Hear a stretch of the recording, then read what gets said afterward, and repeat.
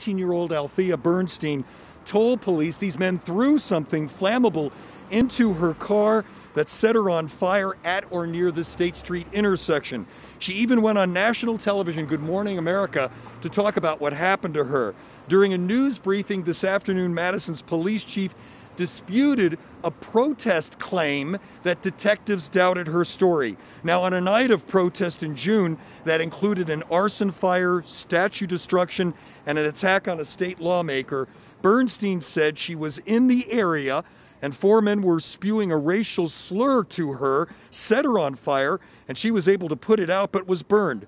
Before 100 people today, a protest leader said Madison police asked the teen to revise her statement and admit she lied.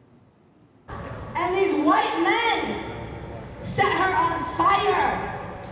Set her on fire. Imagine. She still doesn't have justice. She's still afraid. Is that an accurate description of what your detectives did? No, that's inaccurate. I can tell you that we have spent hundreds of hours investigating that case. It remains an open investigation.